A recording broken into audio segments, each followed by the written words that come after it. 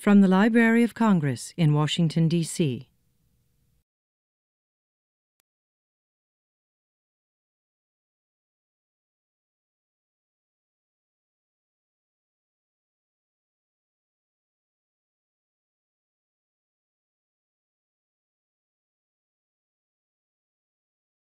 I am Bob Spangler from the National Archives, and for this hour we're going to focus on practical approaches to accessioning and processing email, which I think is a nice follow-up to the technical discussion we just had. So we went into the weeds a little bit on the technology of things, and now we're going to talk about how to implement these sort of things. Each of our speakers will present, as in the last format, for around 15 minutes, and then we will follow with a Q&A, just the way we did last time. Our team has the coveted pre-lunch spot, so we'll get through it, though. It'll be fine. I will introduce all these folks right now in the order in which they will speak, the same way that Kate did with the last group. Roger Christman is Roger the Machine from the last presentation. So that should be interesting. Who's the Senior State Records Archivist of the Library of Virginia, and we're looking forward to that presentation. Aprille Cooke McKay is the Lead Archivist for University Collections Development at the University of Michigan, and she spent 5 hours on the runway last night in Detroit, I think it was 5 hours, before landing here at around 1:30 in the morning, so give me a signal if you want me to go get coffee for you or something in the middle of your presentation. And Dorothy Waugh, who I just met, is the Digital Archives Project Archivist from Emory University. And we just had a nice conversation about beautiful Emory University in Atlanta, where one of my kids attended. So that was my point in common with Dorothy. So we're looking forward to this. So we're going to start with Roger, and welcome to the machine, Roger.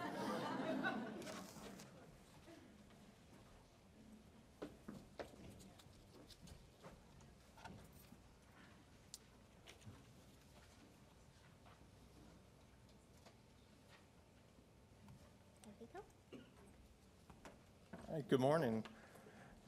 I thought I'd pick up a couple of questions left from Kathy's presentation. Going back to the Style Weekly reporter, he apparently doesn't have the same filthy mouth that Kathy and I have, because we found a lot more dirty words in there than he was able to find, so I'm not sure what his vocabulary is like, or what that says about us, perhaps. And the last question about Don, formerly of the Library of Virginia, asked about the McDonald transfer and the comparison between Kane. Kane, we got 1.3 million or so emails. McDonald was 6 million, and we expect probably that much, if not more, from the McAuliffe administration. So this just never ends. I thought I'd just jump right in. When we decided to put the Kane administration email online, there was sort of an expectation, because we had worked with the records creators for managing their material, what to keep, what not to keep, that it'll be perfect. We'll have this wonderful collection, and we'll be able to just jump right in. And this is just an example that they shared with their staff. It's not with the screen so small. But it gives them all the procedures and what to do, what to keep, what not to keep, et cetera. But yeah, that didn't work out very well in the end. Here's an example. On the left is one that, we gave them a recommended sort of filing system based on the retention schedule, and this person here was the Deputy Secretary Gail Jaspin of Health and Human Resources, and she had a nice, wonderful structure, but what you see on the right is where it just says everything's in sent items, like 3,000. There was one where it was like 15,000. It was all in the sent file. So we decided that it's like, all right, we're going to, as Kathy talked about in the reasons, that we're going to have to go ahead and do, by putting this online, we're going to have to do item level appraisal and review. And just like with the technical stuff, we did the appraisal and processing on the fly. This is just the draft guide that I had started putting together for processing the records. And it was a lot of trial and error, just going through and trying to look not only at their retention schedule for the Office of the Governor, but look at the general retention schedules. And it just took a very long time. We had fits and starts where we would come across things that, it wasn't clear and is this a record, should this be restricted, et cetera. And the biggest example was the attorney-client. The lawyers in the administration had flagged things that were attorney-client, but other receivers of those records did not. And if we're going to put all this online, how do we reconcile that? So, silly me, I asked our AG rep, what is the boundaries of who's the actual client? Is it the governor? Is it anyone in the administration? What's the definition? There were things that were flagged attorney-client that were like newspaper articles, and it wasn't providing legal advice. So I did ask Larry Roberts about some of that stuff, and he said, yeah, when I went through this stuff, it was just more about the subjects, not necessarily the content of each individual email. So where everything's on hold, and the Attorney General's office comes back with an opinion that stunned us all and said the counselor does not have attorney-client privilege. The only people in Virginia who can provide legal advice are the Office of the Attorney General or a designated special counsel. So therefore, all the things they had flagged as attorney-client is now open. So it's like, oh crap, I gotta go back and do this again and review this stuff. So the things between the Attorney General's office and the counselors, that would be attorney-client, but all the things they had flagged with emails between the governor and the counselors is now all open. And Larry Roberts was not happy when I told him that. I mean, not getting too partisan here, but he said that was like one of many mistakes that our Attorney General at the time, Ken Cuccinelli, did that was really detrimental. But it was good that we had this relationship, and he didn't like it, but as he said, we didn't do anything wrong. It's just, it was more about the principle that, the governor needs an independent counsel like that, and he just didn't have it. Oh, now this is the numbers that, just to give you a sense, we were talking about restricted material, and one of the big ones that has been talked about is personally identifiable information. That's not our biggest challenge, as Kathy and I like to say. It's not PII, it's POO. That's the problem in these collections. Think about that. Wait a minute. Wait for it. Okay. If you see on this chart, just to show, I know it's really small, but you'll get the picture that 138,000 total emails from the executive office, which was about 15 people. 47,000 of those were non-records or non-permanent archival records.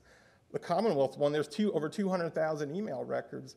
198,000 of them aren't. So that's our biggest problem, is not so much the personal identification stuff, it's all this other stuff that they sent over despite our encouragement and urgings not to keep that stuff in there. That stuff came over and we have to deal with it. Now, as Kathy said, that's another reason why we haven't really dealt with preservation.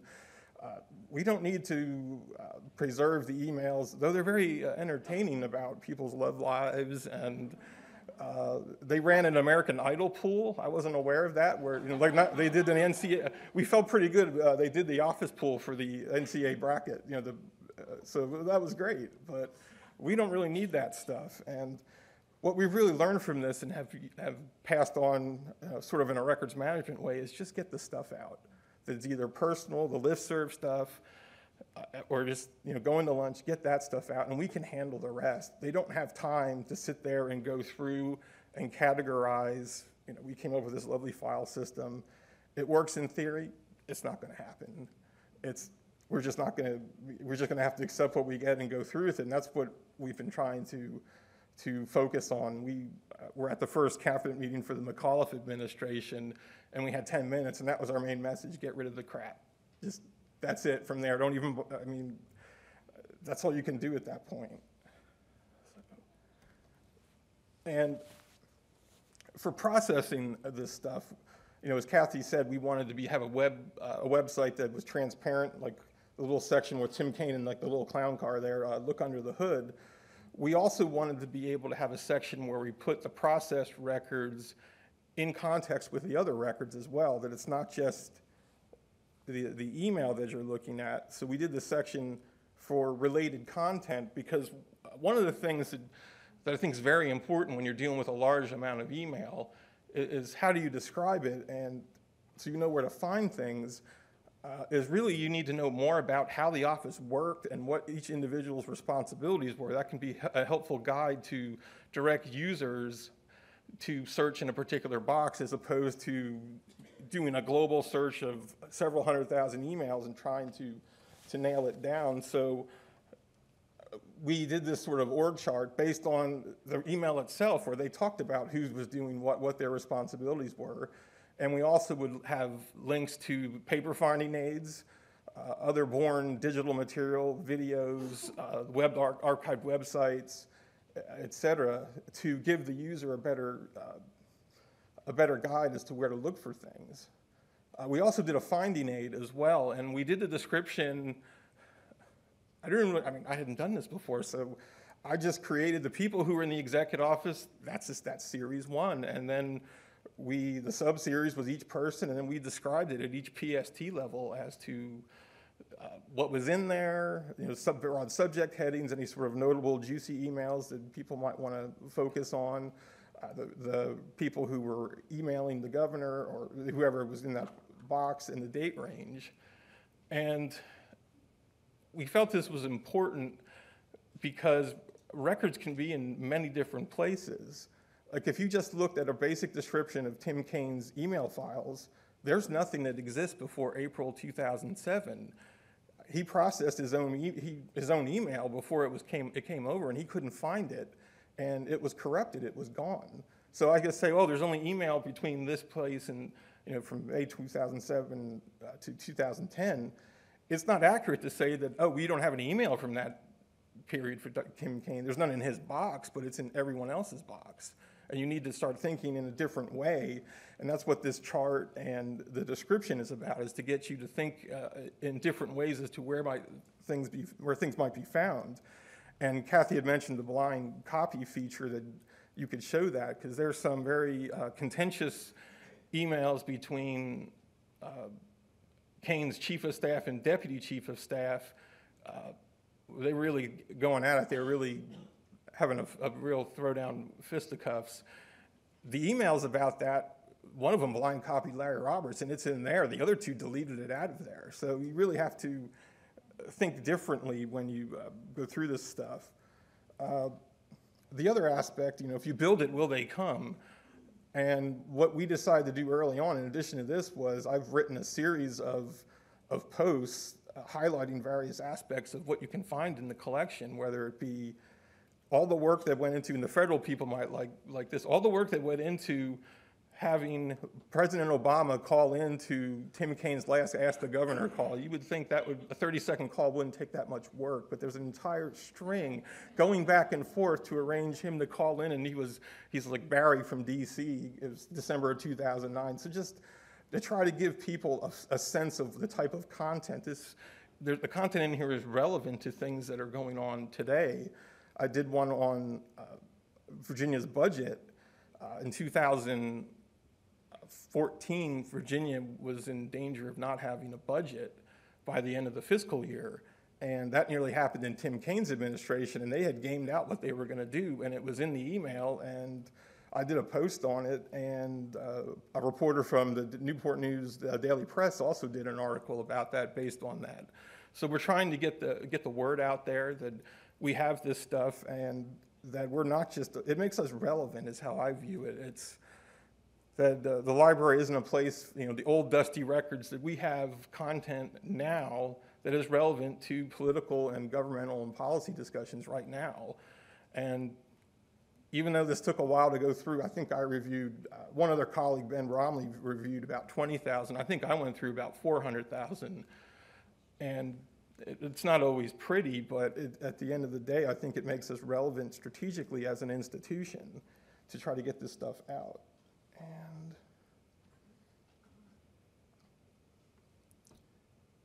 yep, and these are just the links I had at the end here. I don't think I had anything else. Oh, I know what I meant to talk about. Never mind. We're just going to take this down. I had mentioned this in the Q&A that we had talked about. When we put this stuff online, one of the key items was to have a relationship with the records creators, to put them at ease, to keep the lines of communication open. By, Kathy had mentioned this, by putting this out there online for anyone to look at, we had a certain responsibility. We didn't have to do any of this. We could have said, hey, it's ours, we're putting it out there. But it's pretty stupid not to, because what we do affects our relationship with the office of the governor, not just the individuals who were in a previous administration.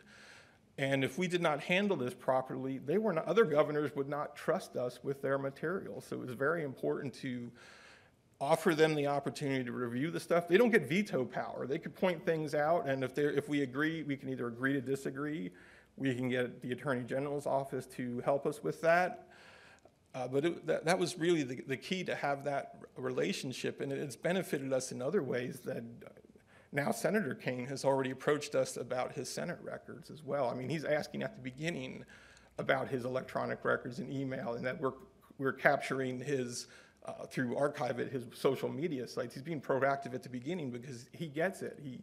And we have this relationship with him. And it's something we try to do with each governor as they leave, just to keep those lines of communication open.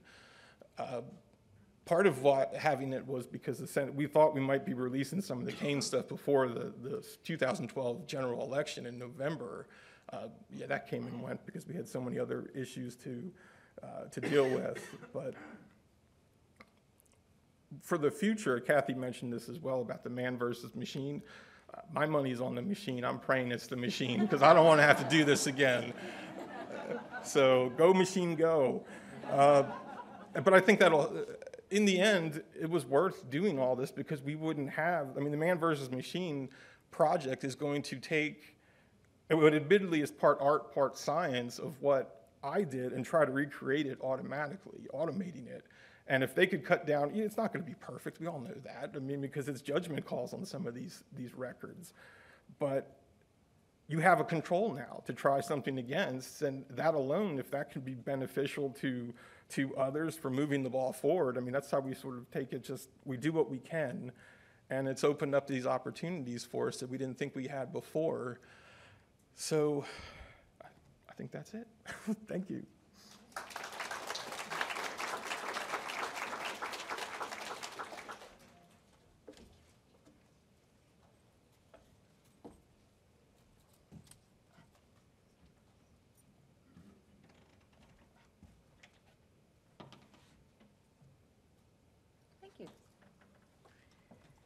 Hi, everybody. So I'm from a university, and I think one of the things all of you government archivists might appreciate after this talk is that there are some things that are easier for you than they are out sort of where it's a little bit more loosey-goosey, where there's more ability to handle things in a diverse way, and maybe less enforcement power for your records management policies. So I'm from the University of Michigan, and I'll just give you a little bit of background about the University of Michigan. Our budget is $7 billion a year. We have 14,000 staff members. We have 43,000 students. We have 19 schools and colleges and a very decentralized model. We're currently gearing up to celebrate the bicentennial of 2017. And at the Bentley Historical Library, where I work, we hold the university's archives. And so we're interested in gathering records of enduring significance. My role at the archives is I'm the lead archivist for University of Michigan Collections Development, so I'm the field archivist for the university collections. We do not currently have a university records manager. So there is nobody who fills that function, although we're hoping very soon to have one. So to the extent that there's somebody on campus who advises units about records management, I'm the person who does that. So I'd like to tell you about an email-related project that we conducted several years ago now This project has technical aspects, it has archival aspects, it has records management aspects, it has policy aspects. That's one of the reasons I'm so thrilled about the way this conference today is structured, because I think basically you can't think about email without thinking about all those things, because, you know, you can't mandate that somebody does something unless you give them a tool to be able to carry out your instructions. So I think that the technical aspect and the policy aspects are very intertwined. But because I'm sitting here in the middle of this archives section, I'm going to focus on that area. I could tell you stories with all different lenses on our project, but so I'm going to focus on a very practical part of the archival project that we worked on. So back in 2008, when this project started, our electronic records archivist, Nancy DeRomedy, had figured out how to responsibly manage some very important record series that were born digital. But the workflow for each of those kinds of record series was very customized, and we knew we needed a more streamlined, more sustainable practice, but the path forward was not really very clear. So we had some rudimentary storage space, no repository software to manage it, just sort of EAD finding aids with links to where the materials were stored. No local IT department. We just had 2 archivists who'd sort of learned how to do IT on the job. Digital records were processed on desktops, for example. So our director, Fran Bluin, decided to focus on the record type that he saw as being sort of crucial. We already knew that with the advent of email, dean's records, the correspondence of the dean's offices, of the director's offices, of the executive officers of the university were no longer being transferred to us in such well-ordered disciplined files as they had been before. And this left an important gap in the historical record of the university.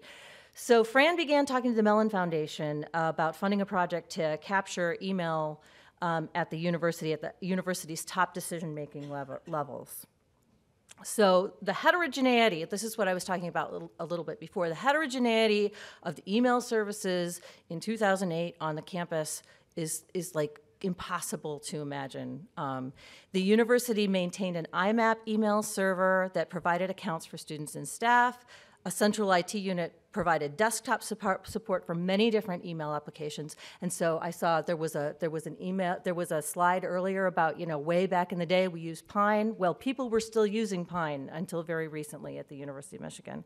Pine, Mulberry, Apple Mail, Thunderbird. We had 2 homegrown applications. You could choose what you wanted to use. You could choose one email at your desktop and one email on your home computer. You could, you know, everybody had personal devices. But this was not the extent of the fragmentation at the University of Michigan, because units within the university have a high degree of autonomy, and several schools and colleges had decided that they would really rather have Outlook Exchange, and so they created their own Exchange servers. But each school and college had their own Exchange server, and they were upgraded on different schedules. So one might be on the new version, and the other one might be 2 versions back. They wouldn't move forward at the same time. They couldn't talk to each other. There was no shared calendaring between the law school and the School of LS&A, for example. And so we just, this situation was happening like this for years and years, and we didn't see it getting better. And so at some point we just said we have to start doing something, and we have to figure out how to capture some of this email.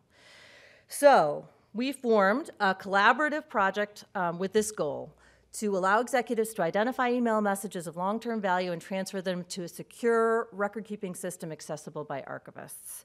So the Bentley, which again had no IT department of its own, partnered with one of the central IT units, which had expertise in sort of assessing commercial software, adapting off-the-shelf solutions, and providing access management, security, hardware and software maintenance, that kind of thing. So at that point, that's when I started to work on the project. And after preliminary talks with the Mellon Foundation, we knew that they would welcome a grant proposal, so we started to work on the grant proposal at the same time as we started to work on functional requirements for an email archiving system. we created the most beautiful set of functional requirements. Oh, it was such a beautiful set of functional requirements.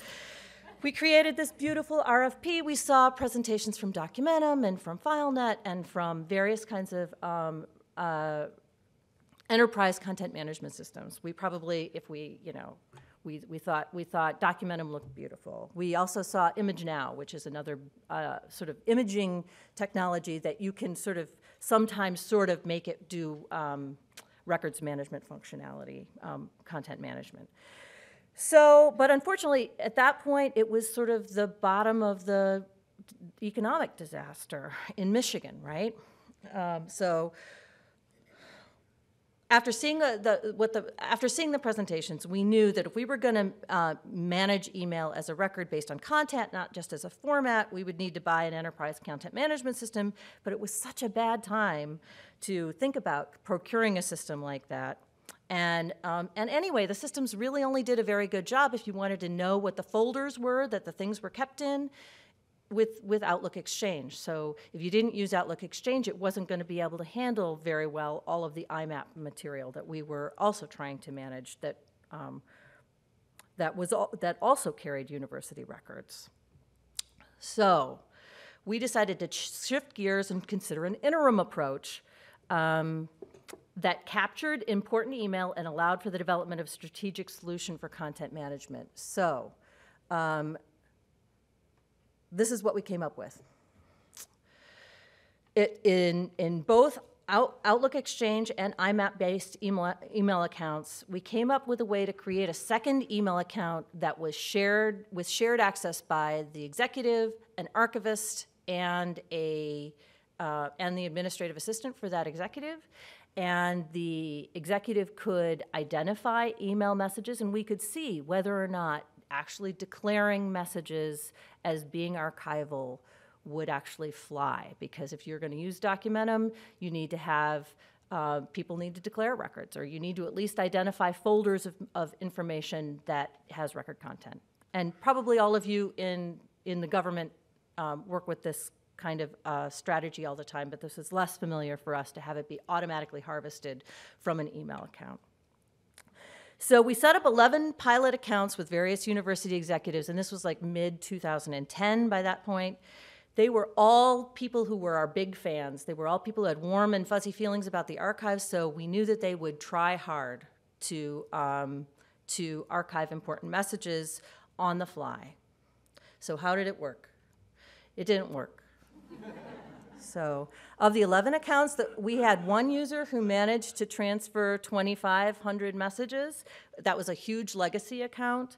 The median in our sample of 11 users was 68 messages over an 18-month period. And this is a $300,000 project. So when you consider the time and effort required to do training and desktop support at the people's desktop, it was definitely not worth this effort on a per message basis. Why were the results so low? Well, we interviewed our users, and here are some of the reasons that they told us. Actually, it's difficult to predict the significance of a message at the time of writing it, because some things start one way and they end up being much more significant over time. I'm worried about the third-party privacy and confidentiality issues. I wanted to do a thorough review of my legacy email for transfer, but didn't even ever find the time. I guess I just do much less business of significance over email than I thought. Some of our respondents said the system worked exactly as they had hoped it would, and none of them said it was too difficult to use. But these were our conclusions. Despite the best of intentions, executives would not, cannot reliably target messages for the archives on the fly. And that, I don't know, maybe that seems obvious to us, but you know, for the people that we're asking for stronger policy from, it maybe wasn't so obvious to them. And so to have data in our pockets that say, you know, this actually doesn't work is actually very useful. A successful system would capture larger chunks of data by folders, by time periods, and require less effort from the archivists and less effort from the executives themselves. And thirdly, and this was most important, we need stronger, better policy. We need to specify the types of email that should be kept and highlight highlight the executive's responsibilities to render them to the university in an orderly way. It turned out that the decision to do this test in this way was an incredibly good one because, as I said, if we'd have chosen Documentum or FileNet or one of those other content management systems and expected people to nominate records for that system, we would have had the same result. And so this has really expanded our thinking, and it has allowed us to argue for accessioning, as in the SERP project, the entire archive, the entire accumulation of email at the end of an executive's tenure in office, or at least in a time period of a chunk of a few years or so, instead of trying to do it messages on the fly. So while we were toiling away at our project, the university had decided to finally fix its IT problems. Okay. And combine all the IT units on campus. This created an enormous upheaval as staff were let go, as supervisors shifted their portfolios 3 or 4 times, and so on. So the next decision the university made during the term of our grant was to move to cloud-based email services from that diversity that I showed you before. So they decided, first there's this decision we're going to move to cloud-based email, then it was like, let's look at Microsoft and Google and compare them, and then it was like, yes, we're going to Google, and then finally it was the period of time that we're actually moving all of our email to Google. So by the end of our research term, all of the university's email had moved into Gmail. So, and at that point, there weren't any really good tools for even creating Mbox files out of Gmail accounts, because you had to sort of, at the desktop, you would have to install Thunderbird and have 2 accounts be affiliated, and then have all of the email be copied over to a Thunderbird account and then download the Mbox file. So basically at that point we took a step back and said, we're going to work on other priorities for a little while until we get to the point where we can take another look at email again. And since then we've started to experiment a little bit more with Google Takeout, which we're very pleased with the way that it's working as far as creating Mbox accounts. We're in current talks with the General Counsel's Office about revising the records management policies with regard to email. But that's a difficult conversation because there's a balance of risk between keeping it in the archives. There's costs on both sides and risks to the university because we can't afford to do the item-based analysis and weeding that we just learned about from the Library of Virginia. We just don't have the staff to be able to do that. So can we take email in large accounts that then we have to keep closed for 75 years because we can't remove the student records out of it. And so it would always need to go through a FOIA office in order to be able to have the records be made available. So in short, we made a huge effort on email for several years without making headway, and we've decided to step back and work on other things, as I said. I'm hoping to hear where all of you guys have gotten, and I hope you have more success. We are to the point, we weren't at the point at the beginning that we could walk up to somebody's desktop and say, here, we have all the tools we need to download your account in and preserve it. And now we are to the point where we can do that. So I feel like we know how to package it, we know how to store it, but it's still not coming to us. It's still extracting it from the silos of people's individual email accounts is still a really difficult challenge, and I don't know how we're going to go forward, and I hope to have lots of ideas from you all. So thank you very much. I published 2 campus case studies on this that are on the SAA website if you'd like to take a look. It has all of our technical specs there too, exactly what our metadata schemas are and the tools that we use to extract the data and stuff like that. So I hope you'll take a look. Thank you.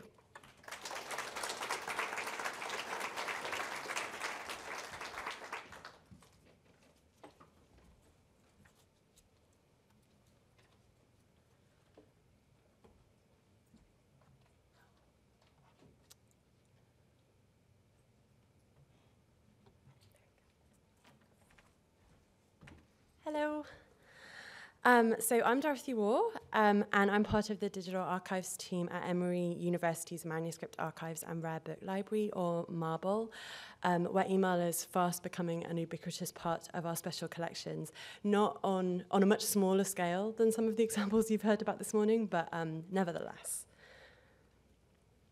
So I'd like to begin by taking a look at the abstract that Erin sent me for this session and explaining a little bit about how it helped me to shape my talk. So when Erin sent me this extract, I sat down to read it, and I got exactly this far, and I thought, oh, I know the collection I'm going to tell you about. Because if you want challenges, I've got the collection for you. I think the final line of this abstract really nicely summarizes what I hope to discuss. So in this Boots on the Ground topic track, archivists will present lessons learned, including real-life challenges and success stories. So I'm going to talk a little bit about email that we received as part of the Lucille Clifton papers. Lucille Clifton was a poet and a writer. She wrote a number of children's books. And as part of her collection, we received her personal computer, 5 floppy disks, her video writer, which you see on the screen here, and her email. Processing of these Born Digital materials was completed earlier this year, and in addition to her other Born Digital files, we currently have roughly 2,500 email and attachments imperfectly available to our researchers via dedicated laptops in our reading room, so a much smaller scale, as I said. So what do I mean by imperfectly available? Well, to answer that question, I'll get stuck right into challenge number 1. The email that we received as part of the Lucille Clifton collection came to us from 2 different sources, one of which were local PFC files stored on the hard drive of Clifton's personal computer. So PFC stands for Personal Filing Cabinet. It's a filing system used by AOL's desktop software that stores your email on your computer's hard drive so that you can read it when you're offline. It's a proprietary AOL format, and therein lies the rub. Getting the data out of the PFC files on Clifton's computer proved to be quite challenging. There are quite a few email migration tools out there, as I'm sure you know, but I had a hard time finding one that could deal with AOL's PFC format. After some searching, I did come across a couple of free tools, including the appealingly named AOL Dump, which converts PFC files to Mbox files.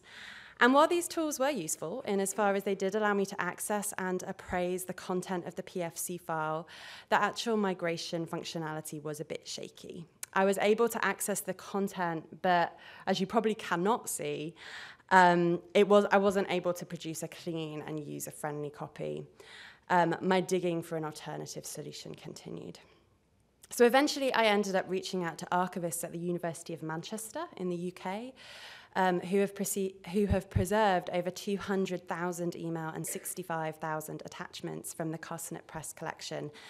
And they recommended a tool called Emailchemy, which I'm sure some of you may be familiar with, as one of the few tools that's able to handle AOL's PFC files. Like AOL Dump, Emailchemy allows you to convert PFC files to Mbox, and it will actually read a number of different email formats and write to several different formats, but we've only really used it for this purpose up to now.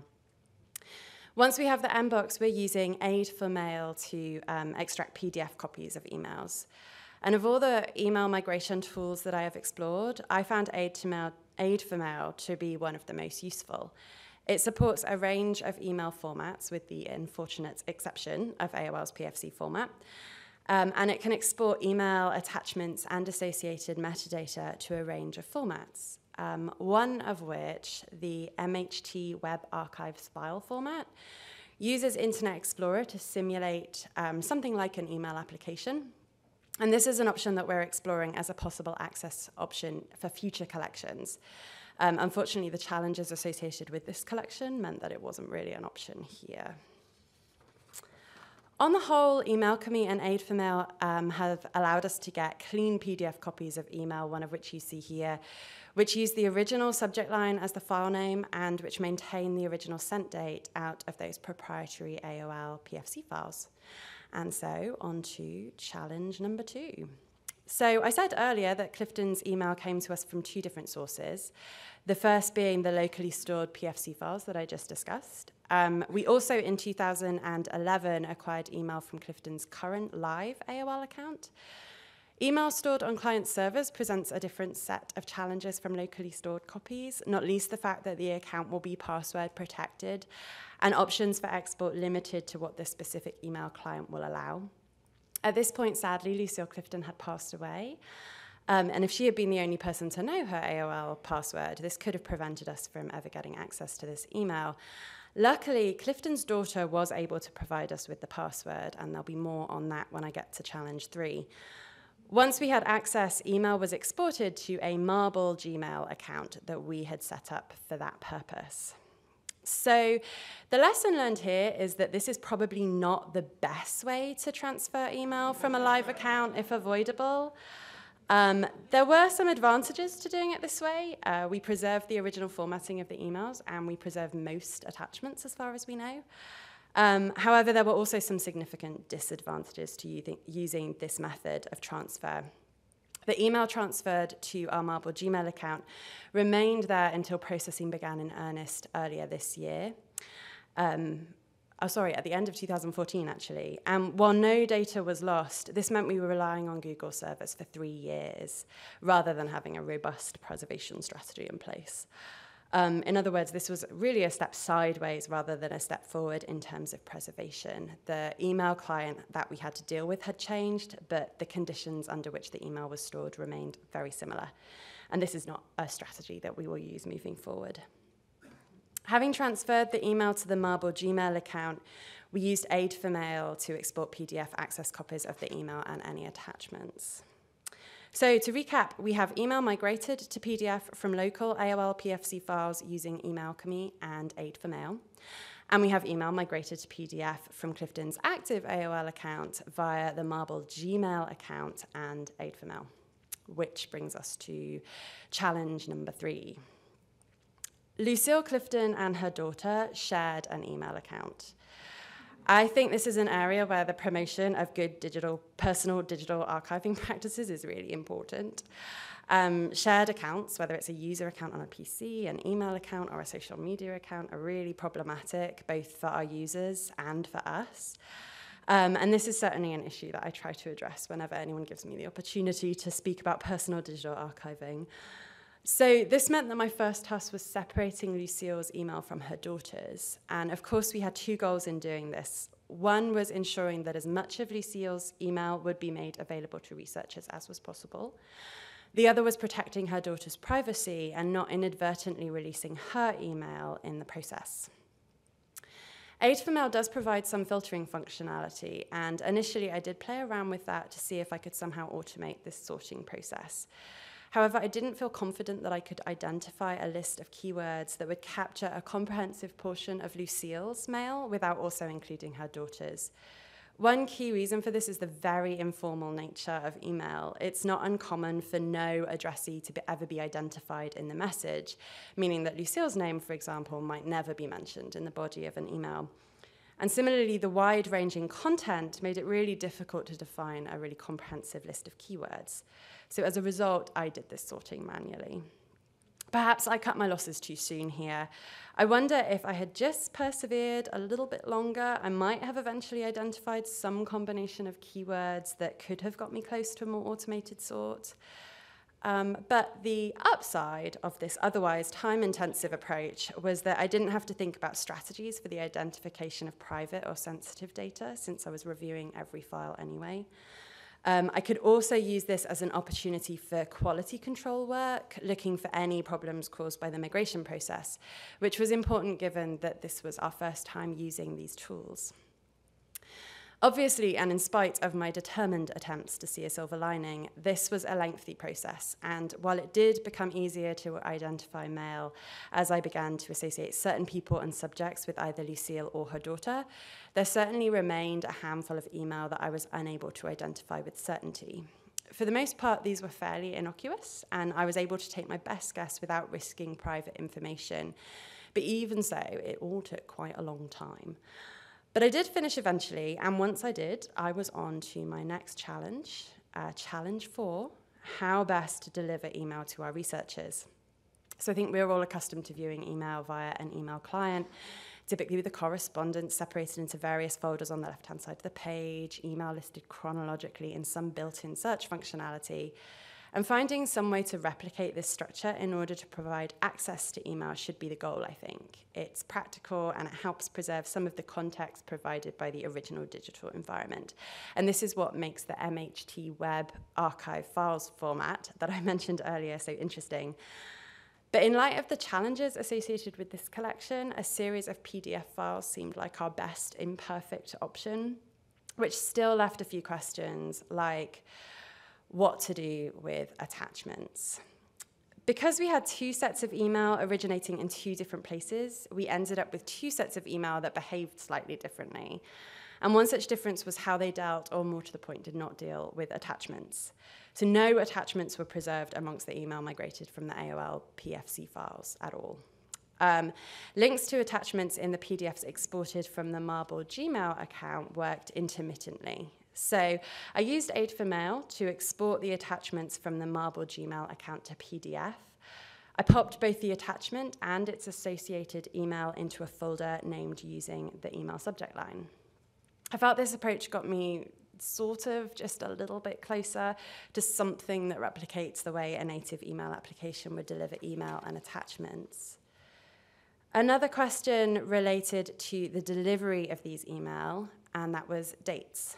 By default, most email applications list email by date, and I felt strongly that this email should be arranged similarly, but here's the thing. You remember when we exported Clifton's email from her active AOL account to the Marble Gmail account? Well, that changed the dates of every single email and attachment to the date on which that migration took place. Should have seen it coming. I was unable to find a way to automate the process of correcting these dates. My solution, therefore, was to manually and painstakingly change each date and time one by one. I suspect that there is a better way of doing this, and if anyone knows what the better way might be, I would love to hear from you. So at this point, I thought I was there. It had been a long and at times grueling adventure, but the data had at last been transferred, it had been migrated, and it was arranged ready for researcher access. And it wasn't perfect, but I had done what I could to present the collection in such a way that tried to maintain the significant characteristics of the material as best I could given its limitations. And this is how it looked. So there was an inbox and a sent folder, and each one contained a list of email arranged chronologically with any emails that had attachments stored together in a folder. At least this is how it looked on my processing machine, which is a Mac. Which brings us to challenge 4C, Microsoft Windows. Because the reading room laptops that researchers use to access our born digital collections are Windows machines. And here is how the same arrangement looks on a Windows machine. You can see that Windows Explorer by default lists all folders first, followed by the remaining files. And after much wrangling and searching and help from our brilliant desktop support team, we resigned ourselves to the fact that this can't be changed. They are, as I said, imperfectly available. So my final challenge was description. In the process of preparing these materials for access, we made a lot of decisions that had an impact on how they are accessed. And one of the questions that developed out of this work was how best to communicate those decisions to our researchers. Our current solution has been to include a processing note in the finding aid that outlines what we consider the steps most pertinent to our researchers. For example, it's important for our researchers to know how the migration process may have affected the formatting of access copies, how we have chosen to deal with attachments, how the 2 sets of email differed in terms of what they preserved. The question that this raises, of course, is whether researchers actually read notes in finding aids. And I'm not altogether sure they do. And while this might not be a problem specific to digital archives or email, I think it does warrant some reassessment of how best we can describe these collections to our researchers, given their particular characteristics and needs. So to conclude, it's important to note that most of the challenges that I've talked about here could have been avoided, or at least better negotiated, had there been earlier communication with our donor. For example, we may have been able to identify better systems by which to sort Lucille's email from her daughters, And we may have been able to do earlier and more frequent transfers from a live email account rather than having to work with PFC files. However, as is often the case, especially with personal papers, this just wasn't possible here. And we can't build our workflow and policy if they rely on us engaging with our donors about email habits. Our efforts at Emory have been to try to develop flexible workflows that use the ideal cases as benchmarks, but which can respond to anticipated challenges without jeopardizing the data. There are certainly lots of challenges associated with archiving email, but imperfect access is better than no access. And my goal moving forward is working out how to provide the imperfect as perfectly as possible. Thank you very much.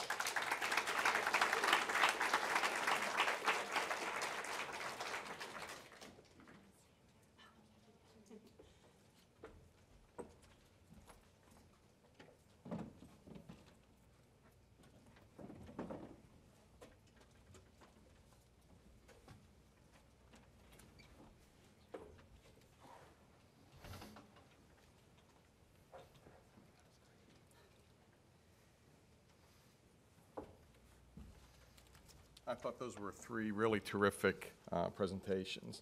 And my job right now is to sort of prime the pump with questions. I presume I really don't have to. I bet that there are a lot of questions out there. I heard some audible gasps of recognition of all the problems. I wrote down just a few terms across the three presentations. Undisciplined, heterogeneity, dodgy, which is a great term, imperfectly available, and Roger's memorable replacement of POO for PII. So I guess the key is that across a range of scenarios and volumes, email presents a messy world. It's a messy world when you're considering email. So let's get started with questions for the panel.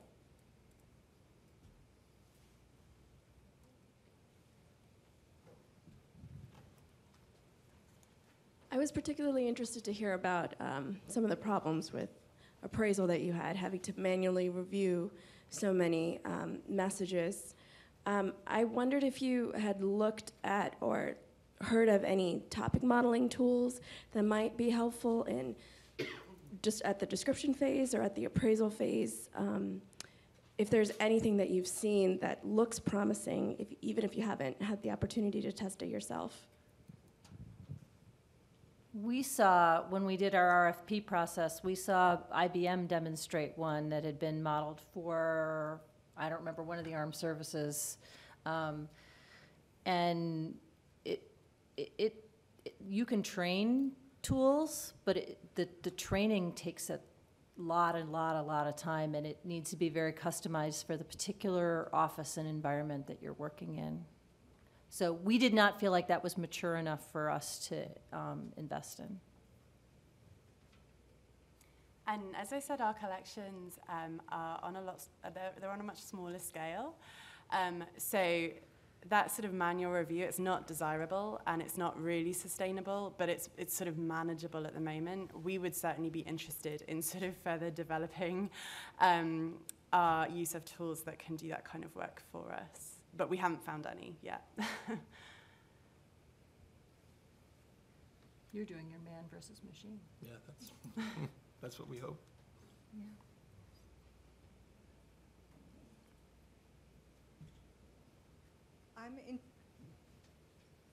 Hello. I'm interested, redaction came up for the last panel, but I think it's equally, and was not answered, it's equally as pertinent here.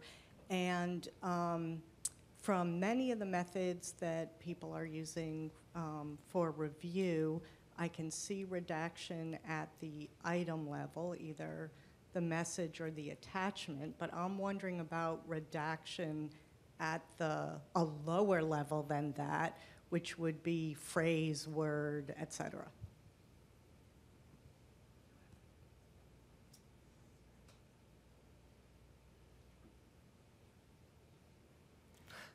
So we don't do redaction at the University of Michigan. We do run it through a PII finder to take out Social Security numbers and student IDs and things like that. So we do redaction. It gets tricky. The the PII is the easiest stuff to find, but we have things where it's not, you're getting into social services, cases, case files, you're getting a lot of different things like that where you really just need to go ahead and do it on the item level. I don't think the phrase thing would really work for us. Maybe it will as time goes by, but we just have to go through it individually like that. We haven't been able to find a tool. And we were reviewing on the item level, so it was pretty easy to redact anything that we needed to.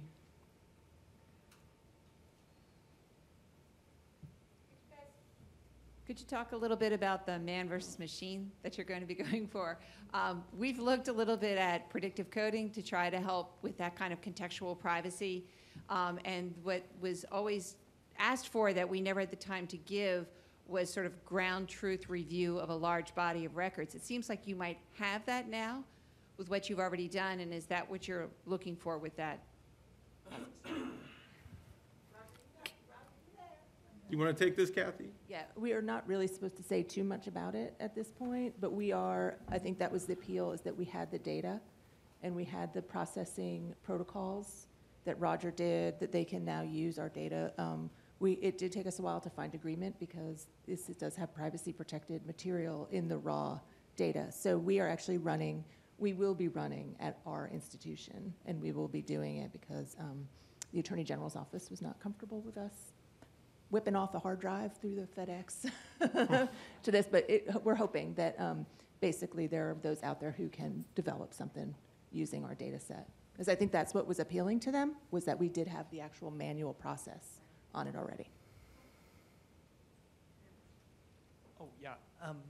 With regard to particularly the Governor Kane collection, I think you said there was quite a bit of spam and non-record material in there. Did you delete any of that? And if so or if not, what concerns were expressed with the altering of the email once it was in the possession of the archives? We haven't deleted it. What I was using a copy version of it to process, and I would just move it into a folder that were non-records, essentially. I never actually physically deleted it from the copy. Kathy, I don't know if you want to talk about if we have plans for what we're going to do with that stuff. I think that's something that we've actually, I can shout, I'm really loud. I think that's something we've talked about a lot. We haven't really done anything with it. Because when you think about it, if we got paper, we go to the paper a lot. If we got paper, we'd get rid of it. We'd destroy it.